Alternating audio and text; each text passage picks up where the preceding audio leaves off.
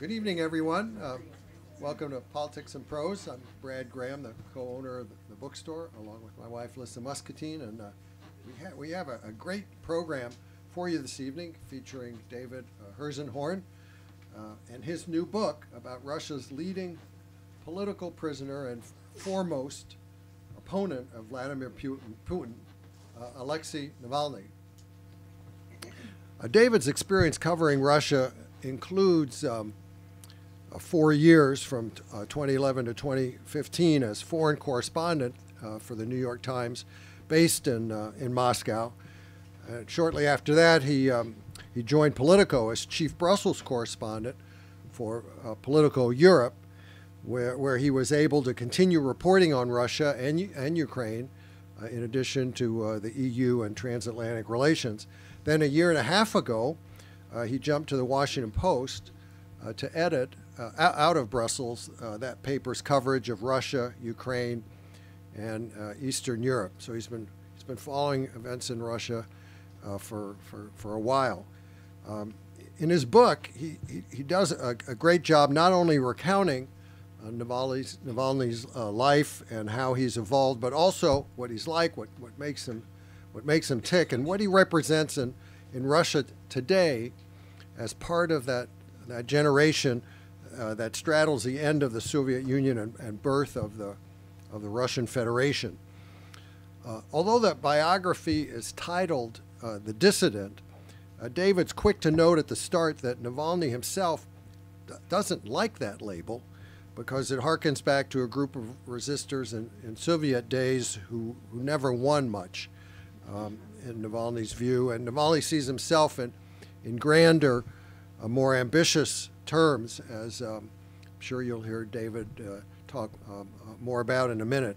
Instinctively political, Navalny prefers to be known as a politician and the undisputed leader of Russia's opposition, someone who's spoken out forcefully against tyranny and official corruption, and he certainly is that, having in fact risked his life in the process amid several assassination attempts, the most famous being the effort to poison him in 2020. Although these days, Navalny exercises his resistance from prison, where he's been sentenced to serve nearly 30 years on various trumped-up charges of fraud, embezzlement, and extremism. And today, in fact, is the 3rd anniversary of when Navalny, as you probably remember, returned to Russia and was immediately arrested. That was 3 years ago today. As courageous and defiant as Navalny is portrayed in David's book, he's also, in David's balanced telling, shown to be complicated and paradoxical, with a history of nativist and nationalistic views that have made him at times problematic for some in the West. All in all, the Dissident goes a very long way towards better understanding both Navalny and the Russia that sadly remains far from Navalny's aspirational view of it as someday democratic, free, and fair. In discussion with David, we also have a special treat. We have 2 other journalists who know Russia very well, Peter Baker and Susan Glasser. Peter is the chief White House correspondent for the New York Times and a political analyst for MSNBC, and Susan's a staff writer at the New Yorker and global affairs analyst at CNN. Basically, they have the media blanketed. Together, they spent a tour in Moscow as co-bureau chiefs for the Washington Post in the early 2000s, and out of that, they co-authored a great book, Kremlin Rising, about the early years of Putin's rule in Russia. They've also jointly written an excellent biography of former master power broker James Baker, and an authoritative book, The Divider, about Donald Trump's presidency. So please join me in welcoming David, Peter, and Susan.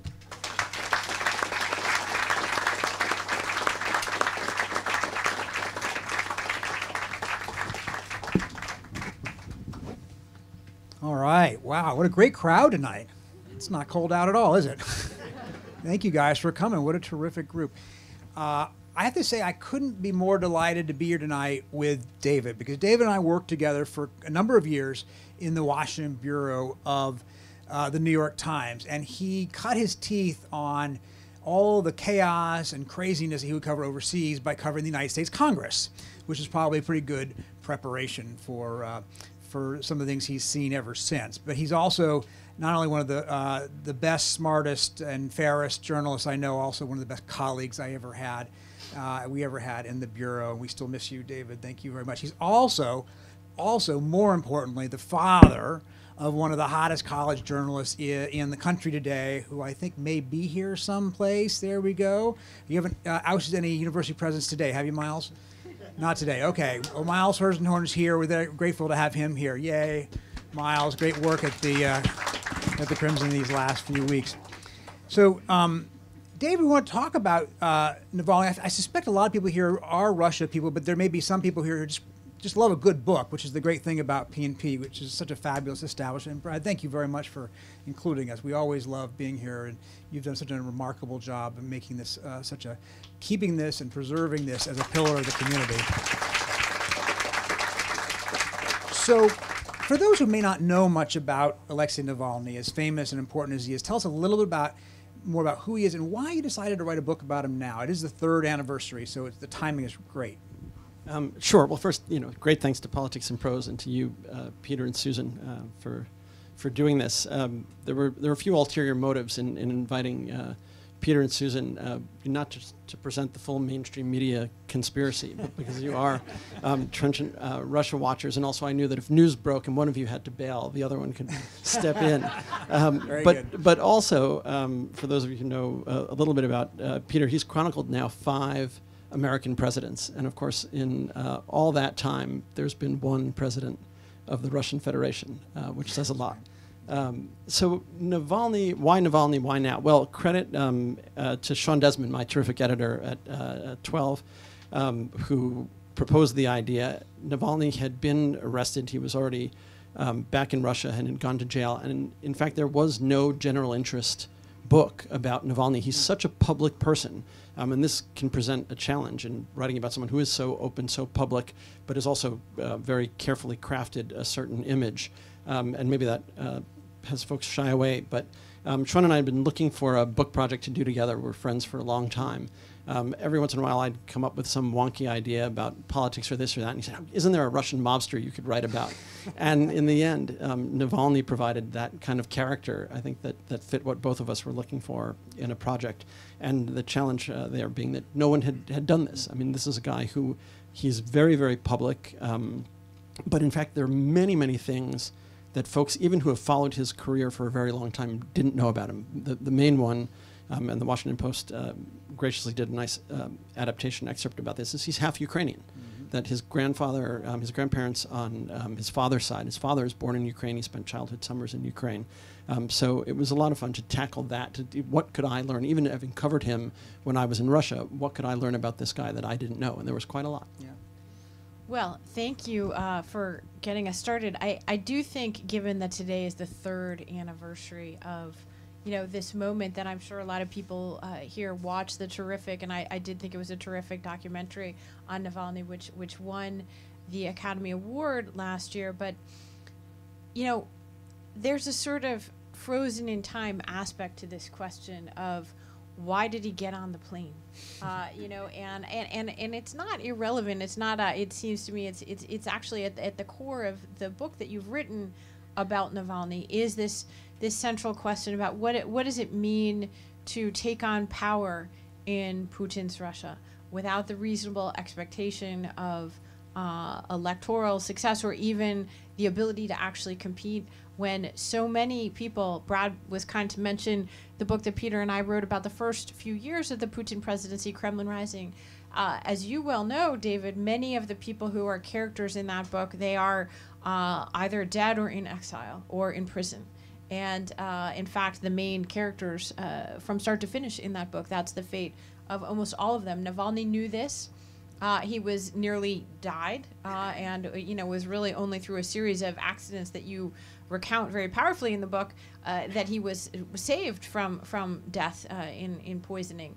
And yet he chose to get on the plane. What can you tell us about why he got on that plane, and also whether you think he will ever reemerge from the prisons that he's been sent to? So there were quite a lot of theories, and this is probably the main question. What was he thinking? How could he possibly? He knew what was going to happen, and in many ways he did. There are theories that it's hubris, that he thought he was above this. Somebody who was recovering in the hospital in Berlin and got a visit from Angela Merkel, the German chancellor, who thought somehow he was going to be the exception and not end up, hard to believe, right, when in fact it's clear that Kremlin assassins tried to kill him. If you ask me, my own guess, it's that he's a fighter. He can't back away from a fight, and this has been true since he was a kid. He got in his share of fistfights. Zhenya Albats, who's one of Navalny's mentors, a longtime Russian journalist, when I talked to her for this book, she said, we're a nation of prisoners. So I think there was an inevitability also in this, that Navalny expected that at some point he would have to do this, that there was no avoiding it. But it really is a remarkable thing when you consider it, that he knew we have children the same age, the time that now 3 years that he's away from his family, that level of bravery, that commitment, he's described it as almost his fate, that he's doing it so others don't have to. There's a Russian journalist, television journalist, Yevgeny Kiselyov. I don't know if you ever met Yevgeny, who ended up being essentially exiled, forced out of Russia, and was living in Kiev, and then when the big invasion started, had to leave Ukraine because Russians were no longer welcome in Ukraine. I saw him not too long ago in Vilnius in Lithuania, and Kiselyov said, Navalny is so brave, and his bravery is absolutely senseless. And you can understand why somebody would have that view, that in the end, he should have seen this coming. But in fact, as obvious as it was, did we realize that Putin was planning a war, that he was ready to destroy a country of 40, 50 million people? So one man, what does it matter?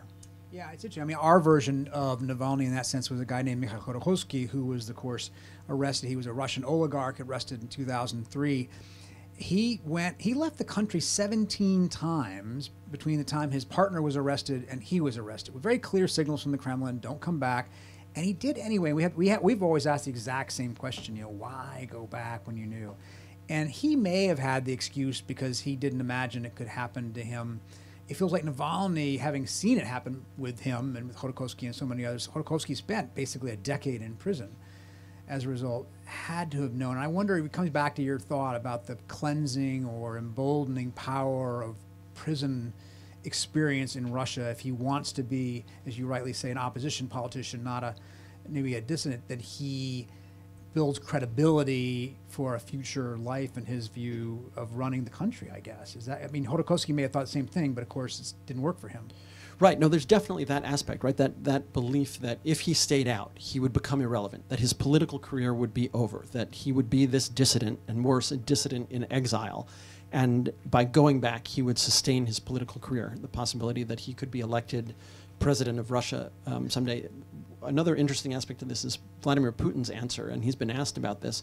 And he said in Geneva when he met with Joe Biden, he was asked during the Q&A, he said, look, he knew he was going to be arrested. He came back, so what is there to talk about? That was the answer. Now, of course, Vladimir Putin also doesn't even like to dignify Navalny by using his name. And it's one of those remarkable things to see Putin's contortions when even asked about Navalny. When I read biographies, I'm always fascinated by, the sort of early parts of the book and what does it tell us. Presumably we picked up the book because we already knew something about the person or, had a sense of their record in public life. And, you put your finger on one of the things that's most interesting in your biography about Navalny, which is that he is part Ukrainian and that he spent some of his childhood summers right outside of what became the exclusion zone for Chernobyl. How did that shape him? I mean, I came away reading this that Navalny is from the last Soviet generation, that he's still, he's not as old as Putin, but that he was still profoundly shaped in many ways by his experience as a child in the Soviet Union, with all the negatives that entails, including a belief in a sort of extraterritorial Russia. He's a Russian nationalist who, like many Russian nationalists, is not 100% ethnic Russian. Yeah, no, there's no question that for Navalny, and now in the context of the war, this is really difficult, and many Ukrainians despise him at this point. And even in response to some of the social media around this event, people saying he's no better than Putin. And for Navalny, Ukrainians and Russians are the same people, and that's sounds like something Vladimir Putin would say, but for Navalny it's because he looks in the mirror and that's actually what he sees.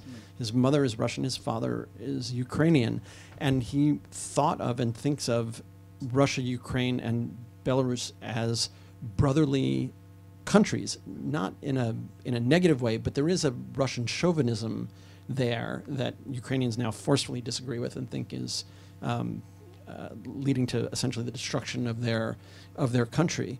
But as you say, Navalny came out of this generation that had a very, very clear memories of the Soviet Union, of standing on line, waiting for milk for his baby brother, of his parents going out and standing in these interminable queues for meat. The going back to return bottles for deposits, and the whole ridiculousness of the process. So there's no romantic view of the Soviet Union in Navalny's mind, but it is a very specific generation that he talks about, born from the mid-70s, 76, like he was, to 82, where they straddle the end of the Soviet Union and the beginning of the Russian Federation. And yes, I mean, a transformation. I mean, partly, I think, what drives Navalny is the hopes for them were so dashed. This is the generation that suddenly was able to travel the world, that really saw Russia have a chance to become a free, democratic, thriving country, and suddenly it slips back into this authoritarian grip that then gets tighter and tighter and tighter. So I think that also was a motivation for him, knowing that history. Well, I mean, knowing that history, it brings us to the question that Brad raised, in which, he called himself a certified nationalist, as Susan said. He does not consider himself, or at least didn't consider himself, to be a dissident, didn't like that word, and yet you use that title. So why use the title when he didn't want to use it himself? What are you trying to say to us with that title? Because it's true. And there is a danger, and we've seen this lately, we don't need to go into details, of being too close to your subject. And in my case, there was no getting close to Navalny in a prison colony once this book project started. But in fact, and this goes to the challenge of writing in long form about a story that is still very much unfolding.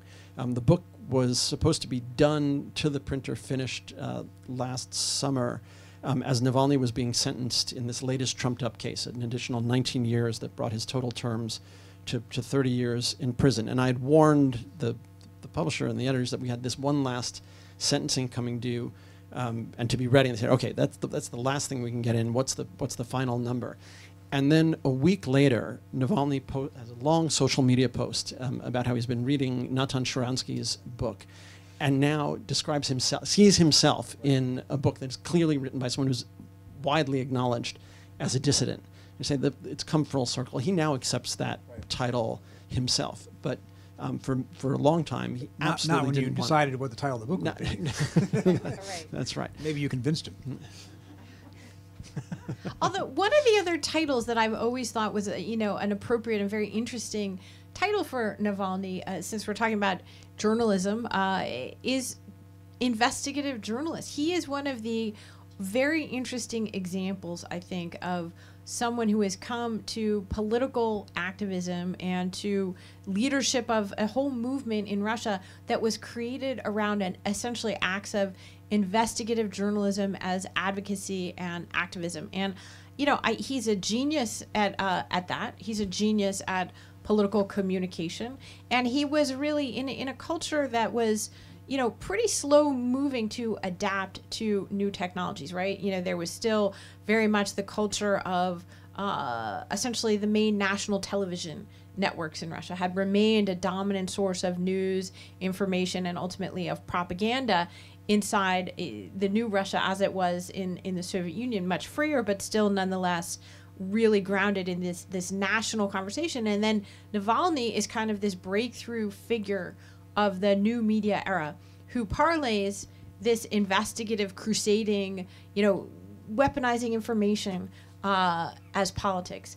So what about that? I know he prefers, and in recent years has become more of a kind of explicitly political leader, but I'm really interested in what it means to be a journalist in that context in Russia today, and what you think it tells us about, what was possible. People would always say, I'm sure they said this to you when you were in Moscow as well, Russia is not the Soviet Union because, look, there are all these reporters, and, look, there is the possibility to report information. Navalny is a very interesting example of what Putin might have feared from freedom of the press. There's a lot of tension there between Navalny and the Russian press, in part because he and his team have a very negative view of Russian journalists. I think some of us are much more sympathetic to the obstacles that they face in an environment where media is largely state-controlled, state-owned, and it didn't start that way. Obviously, after the collapse of the Soviet Union, there was a much freer press, and the restrictions came in tighter and tighter. For Navalny, though, it started out, not really as journalism, but as shareholder activism, and very boring, right? This is a guy who's trained as a lawyer and in financial services, and he kind of liked reading company prospectuses and looking for where the money was. And I think as social media, especially the blogging platform LiveJournal, turned regular citizens into journalists, gave them a platform, he really made the most of that. And it was a remarkable transformation, as you say, where now they've made YouTube movies effectively, right? Putin's Palace is a movie viewed tens of millions of times. By the way, it's a good movie. If you haven't seen it, it's pretty revealing. It's very dramatic. And another thing to keep in mind, though, is that at the core of that is investigative journalism that was done by Russian journalists and by some American journalists, including a colleague of ours, Scott Shane, 10 years before it happened. But then Navalny and his team took that and turned it into this blockbuster movie as if it was brand new, with a mass audience focusing on this giant palace that does or doesn't belong to Putin. Of course, we know it is for his benefit. But there's no question that information and that type of activist journalism is at the core of what he's done. I would often hear from Russian journalists, maybe you did too when I was in Moscow, that you can't be, in Putin's Russia, you cannot be an objective journalist the way we aspire to be in the United States. That if you believe in freedom of the press, if you believe in democracy, you're by definition also an opposition activist. So it changes the definition of journalism just right there.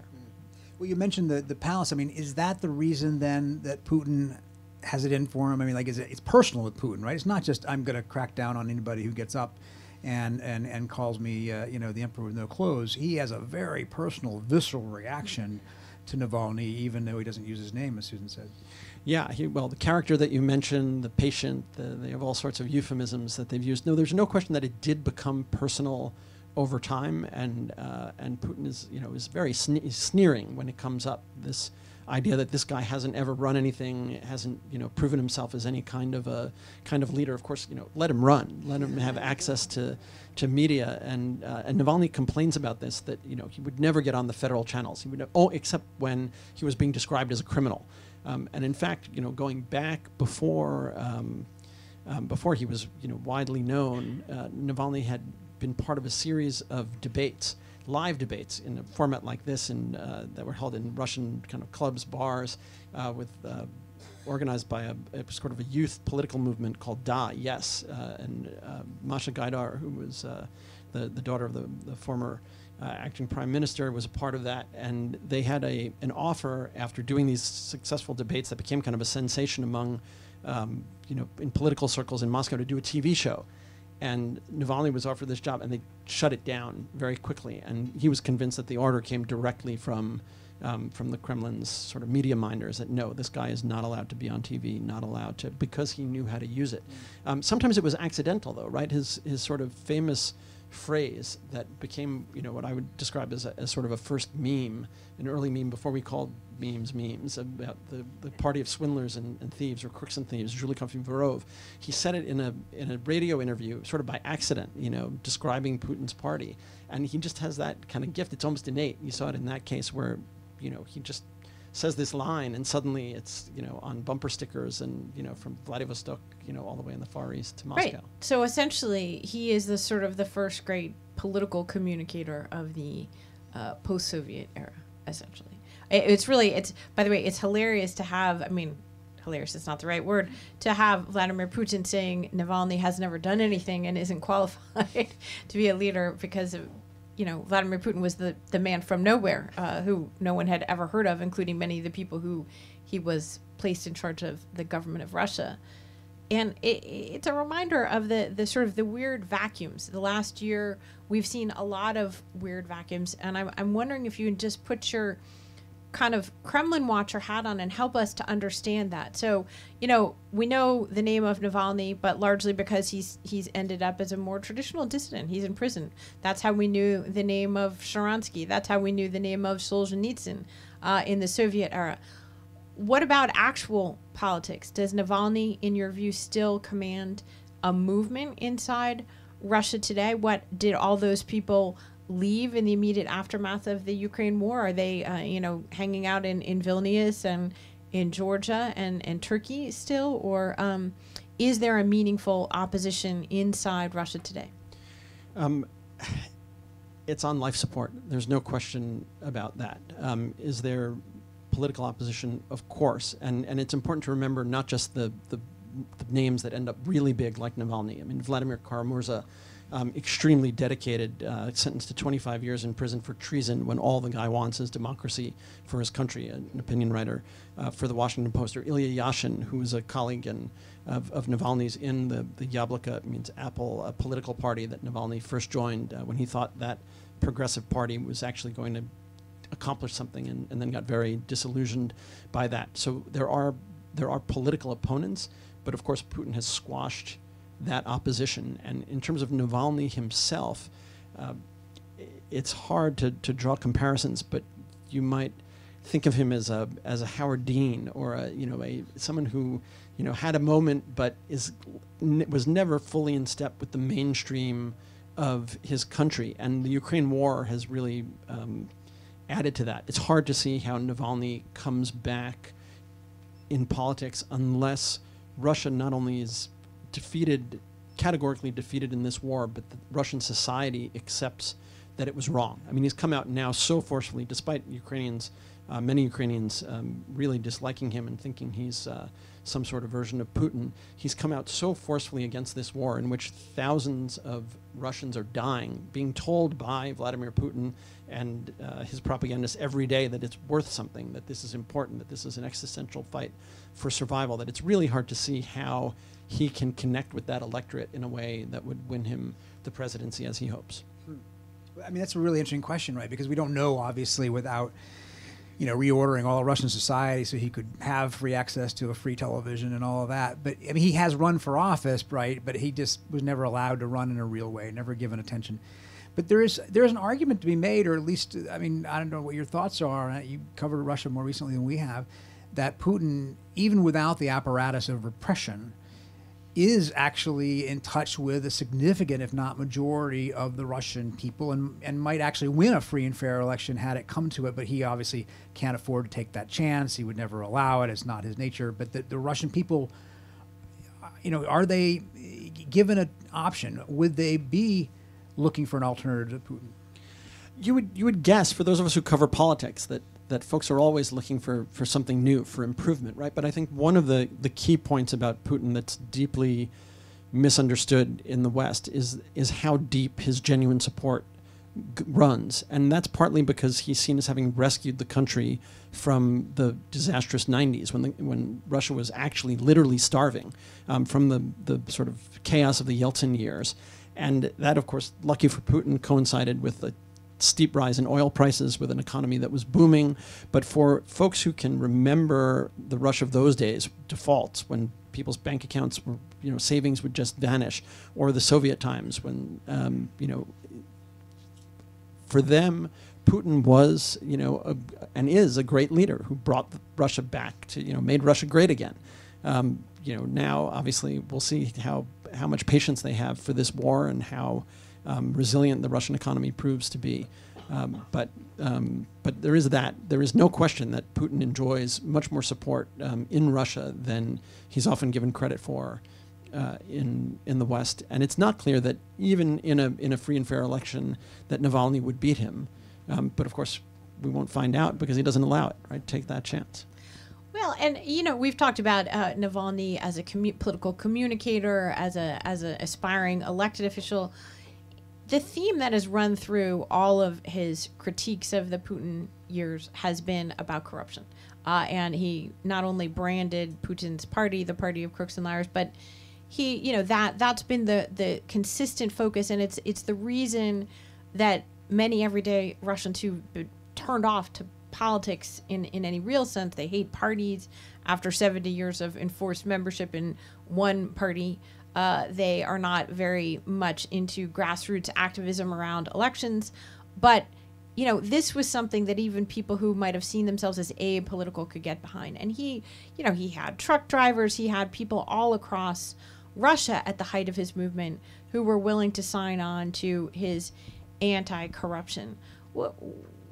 Tell us a little bit. I mean, there's a sense that we've gotten much less information now from inside Russia, of course, than we did before the invasion of Ukraine. But how much do we see corruption as being something that you're allowed to talk about even in Putin's Russia today?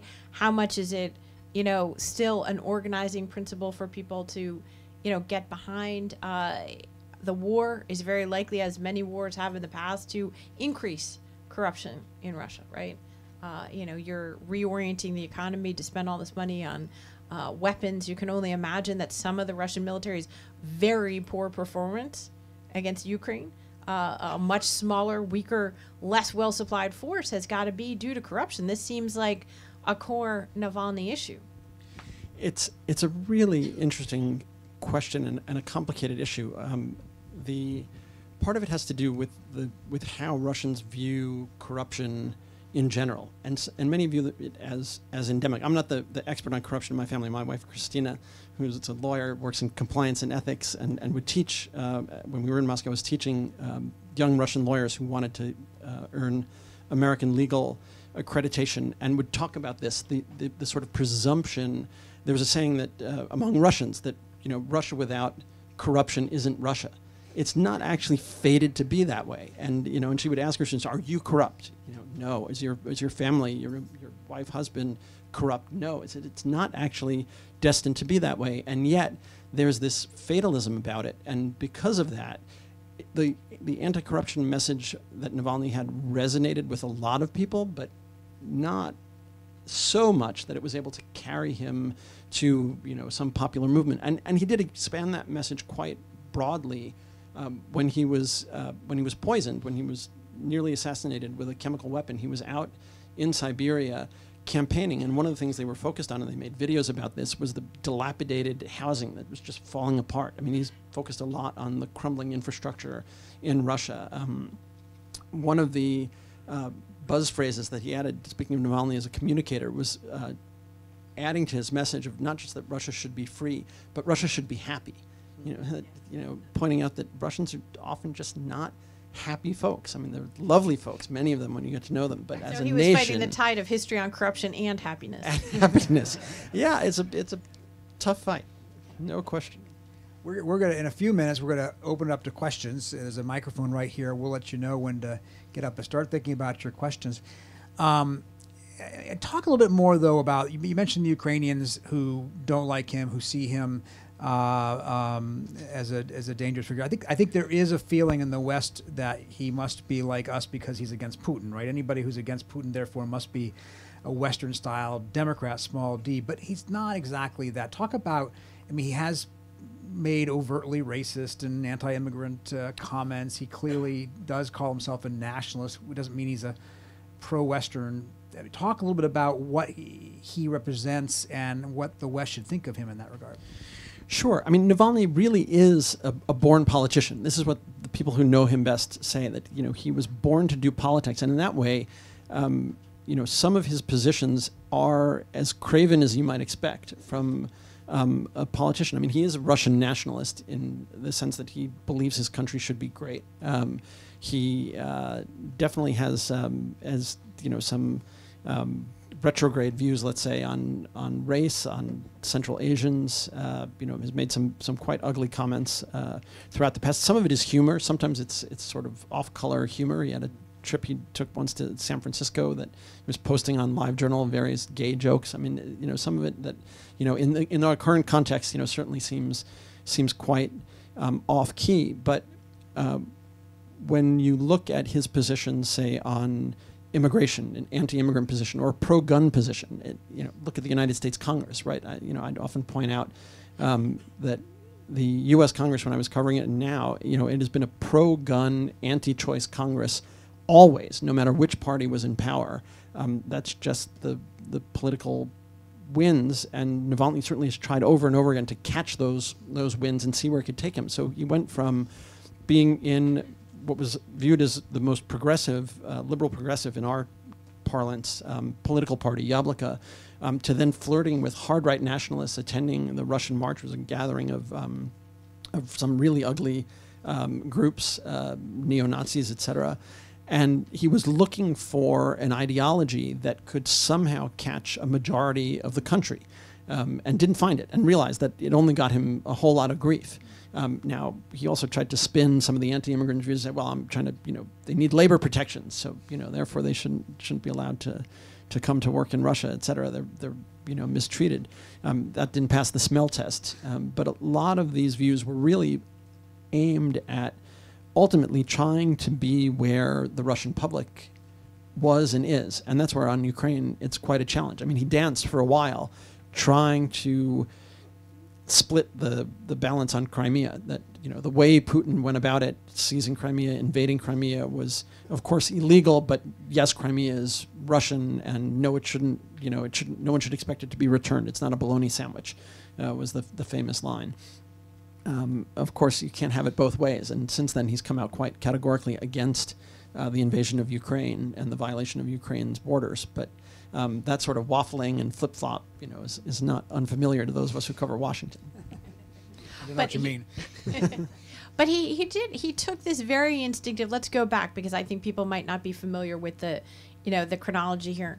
Back in 2014, when Russia illegally annexed the Crimean Peninsula, and, you know, the first such, you know, illegal annexation of territory like this really since, you know, the period after World War II, Navalny didn't just waffle and he didn't just hedge. He actually came out unequivocally and very strongly said, absolutely, this is Russian territory, and that, you know, Soviet dictator Khrushchev illegally gave it to Ukraine.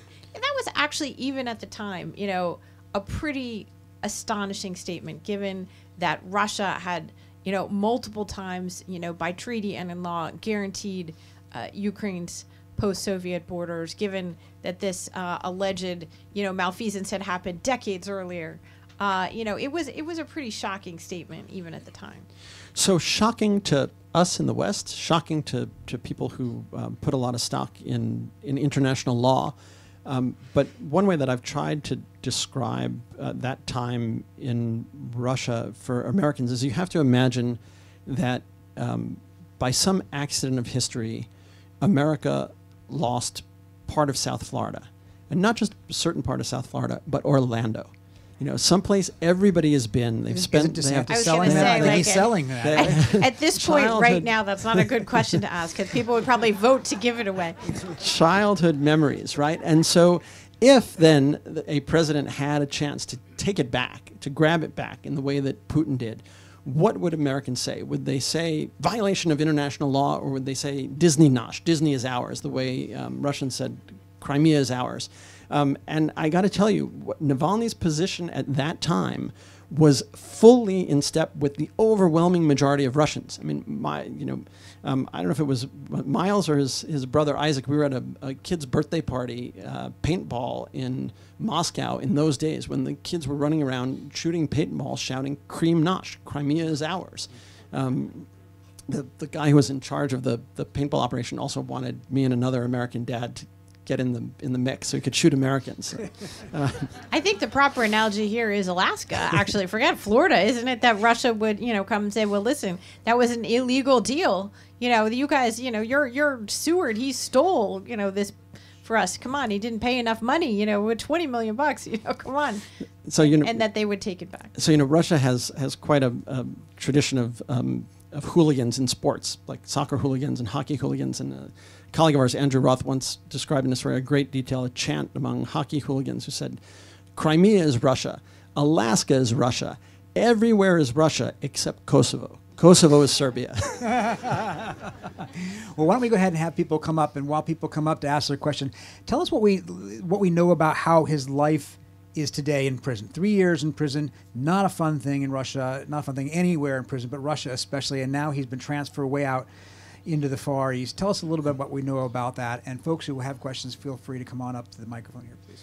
Yeah, so Navalny now is in the far, far north, and somehow has maintained his good humor and his good spirits. Started posting, and of course he has folks doing this for him, but he gets to meet with the lawyers and then pass messages, and they then post on X or elsewhere on his behalf, saying, "I'm your new Santa Claus," and describing his life in the frigid far north. But we know he's been repeatedly thrown into isolation cells, punishment cells, brutal prison conditions. His health has been poor.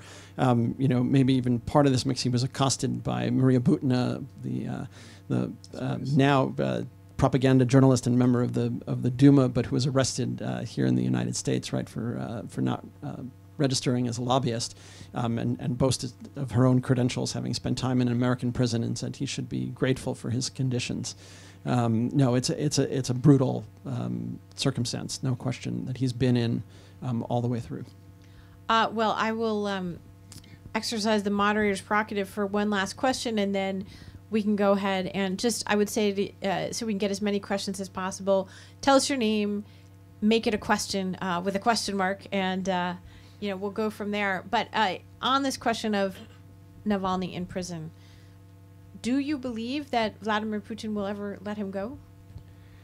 It's hard to see that he ever would. At this point, Navalny is due to be released when he would be, I think, 75. I think this is a question of who dies first, and that's a scary thought. Navalny's life has been and is at risk while he remains in prison. His family often points out that he is now in the clutches of a government that tried to kill him. There's just no question about it. Independent investigations have proven that, but whether it's by German forensics or by Bellingcat, we know what happened there. So it's really difficult to see how, as long as Putin is in power, that Navalny is ever set free. On the other hand, you point out about Khodorkovsky, and I was there this day after Putin's big annual press conference, where in a small group of reporters talking off mic, he just sort of casually announces that he's now pardoned Khodorkovsky. And some of that is to show that he toys with lives, that he can do this on a whim. And might it reach that point if he feels so confident, if the war has gone in his favor? Perhaps, but it's really hard to see that. I guess this is really just a request for some clarification over Navalny's position on Ukraine vis-a-vis Russia. You mentioned that, well, one, he's half Ukrainian. He's against the war in Ukraine, but on the other hand, he seemed to respect the Russian claim that Crimea was part of Russia. Can you imagine, either for reasons of political expediency or anything else in the future, that Navalny would agree that all of Ukraine is quote, part of Russia? Well, it would be another flip-flop, and a big one, right? At this point, he's come out quite categorically against the war. He has spoken out in support of respect for Ukraine's internationally recognized sovereign borders, including Crimea. He's kind of ducked around that by saying, as defined in 1991. But he's been very clear about that. He's also called for compensation, for Ukraine to be compensated for the war using revenue from Russia's oil and gas exports. So it would be quite a switch. I don't think that that's possible. I don't know that even. How does he see it historically? I mean, Putin so- tries to make the case that historically it's been part that of Russia.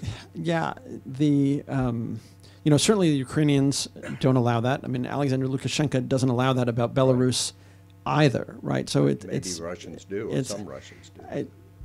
I think I don't believe that Navalny would ever go that far. There are, at most he splits the hairs, as you've heard about. Like, Crimea is Russian territory, and we know. I mean, I have reporters, right now out covering the war in the east of Ukraine. Some of the reporting has to be done in Russia because folks speak Russian as their native language.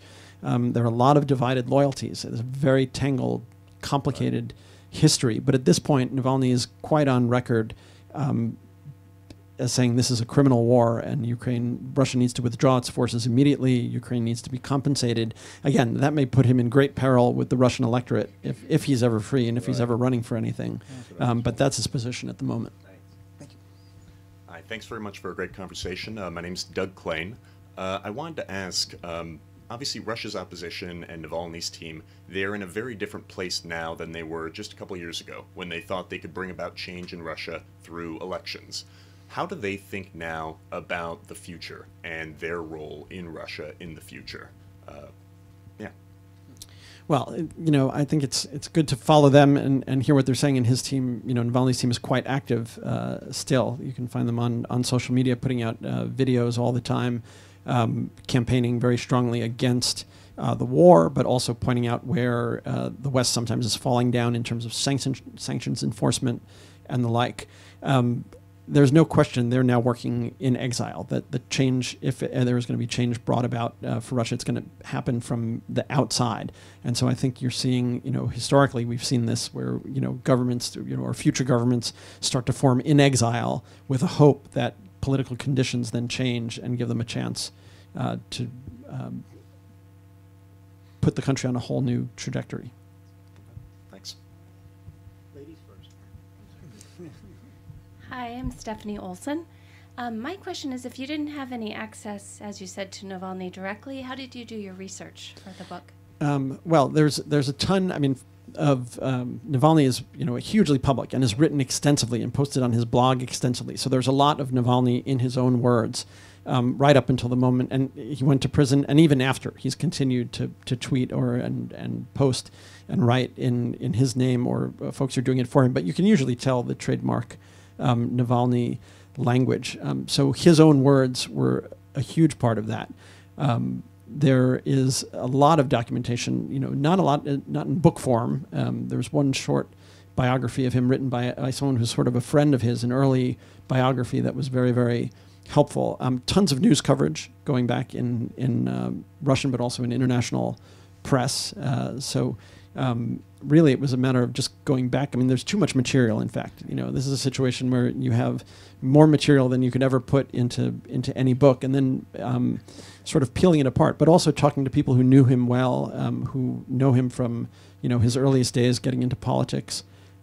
There's been tremendous work by Russian journalists covering Navalny over the years.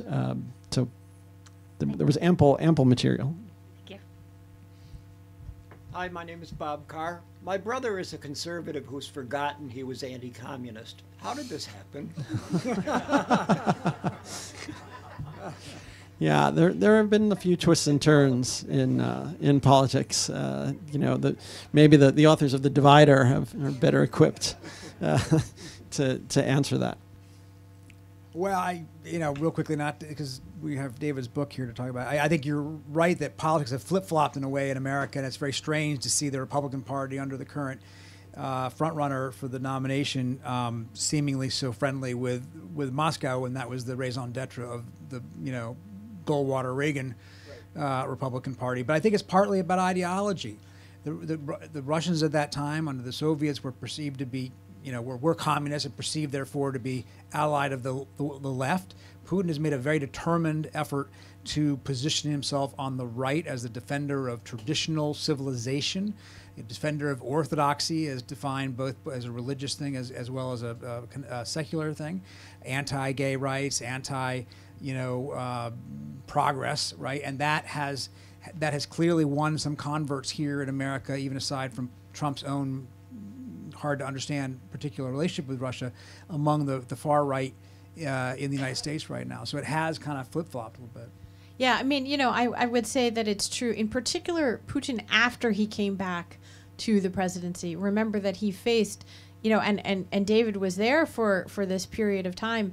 He faced an enormous pushback, actually, from what we might consider kind of the liberal intelligentsia in Moscow and St. Petersburg. Tens of thousands of people in the streets. The most serious threat to Putin's government since he came into power, and in that famous New Year's Eve 1999. And so one of the responses from that was almost a makeover of Putin, a la Viktor Orban, as a Fox News approved culture warrior. And it was dating back to this period of time that you have the Donald Trumps and the Tucker Carlsons, sort of starting to embrace Russia and to take what Putin said at face value, that he was some sort of a fellow right-wing ideologue. But then there's also, I think, a deeper, less prominent history on the American right that, that goes back for decades and really even a century or more, which is, an outright flirtation with authoritarianism and with strongman leaders in Europe. Donald Trump had, I think, some of this even before. I always go back to, there's a particularly fascinating interview that Trump gave to Playboy magazine, of all places, at the very end of the Cold War. And in this interview, he criticized Mikhail Gorbachev, the last Soviet leader, for essentially failing to be strong enough. And he actually had praise for the leaders of China at this time because of their crackdown in Tiananmen Square. And so I think if you're looking for the kind of particular Rorschach test there of Donald Trump and of part of the American right, not all of it, but part of it. But the final thing is, look at the opinion polls. Go back and look at the opinion polls of American views of Vladimir Putin by party from, say, 2015 to 2017. You will see an amazing thing. You will see the numbers cross on the charts because Republicans, what did they do? They followed the leader. The shift in Republican opinion about Putin was really remarkable. And maybe I'll just tie this back to Navalny. One thing, as much as folks talk about sort of Trump's favorable view of Putin, the reverse is not as true as everybody thinks. Putin is happy to use Trump for the instability that he can help create in the United States. But in fact, Putin views the entire American system as anti-Russian. And if you think back to the summit they had in Helsinki, I was there. In the end, Putin wiped the floor with Trump in many ways, but didn't get anything substantive out of it. And here, Navalny shares a view, and Navalny's team, of real disappointment in the West and a view that the West has failed on Russia policy. And there isn't this very benign view, as much as Navalny has embraces the liberalism, the progressivism, the freedom of the West. There's really a belief that the West has failed on Russia policy and has appeased Putin for too long. And this idea that there's something wrong in the American-led system that has allowed Russia and Putin to persist in the way that it has. There's one story that we actually had in our book about Putin and Trump meeting, which you remind me of. In Osaka, Japan, they were meeting on the sideline of a G20. And to your point about Putin not exactly, reciprocating Trump's, affection, they're talking about Trump is doing his thing. He's bragging, right? He says, the Poles love me so much they're going to name a fort after me, Fort Trump. And the Israelis love me so much they're naming a settlement after me, Trump Heights. And Putin, who gets the joke, basically says, well, maybe, Donald, they should just name all of Israel after you. And it's this clearly this moment, this is in private described to us by people in the room, it's clearly this moment where he understands that Putin is, he understands that Trump is this narcissistic figure who simply loves attention and people giving him respect, as he calls it. And he was playing to that, and he was mocking him even to his face. I'm not even sure whether Trump necessarily got the joke, right? But well, but to this goes back to your book about Navalny, and is he a dissident or is he a politician? To be a politician implies that there's a meaningful space for politics inside of Russia, number one. But number two, to be a dissident is to revert to a period of time in which actually the good offices of the West were part of. They were your only hope of not spending the rest of your life in the Gulag. And I do think that it's interesting because this strand of criticism of the West and anti-Westernism was part of Navalny's political movement in a way that it wasn't of the democratic reformer types who emerged into politics in Russia in the 1990s. But now that Navalny is a dissident, it seems pretty clear that the difference between a Biden and a Trump in the White House is the difference between a president of the United States who would even bother to mention at a summit, this. That was the same summit that Peter's talking about, at which Donald Trump was reported to have said admiringly to Xi Jinping at the dinner, correct? That he was, talking with him about his crackdowns inside of China. Yeah. Please. Right. Oh, sorry. Go ahead. Sorry. Okay. Chris Carroll from Washington, D.C. First of all three of you are great journalists. Thanks for all you do. Yeah, absolutely. David, in your research of Navalny, just heading into a fraught election year, what are some lessons that everyday Americans can take away from his experience? Thank you.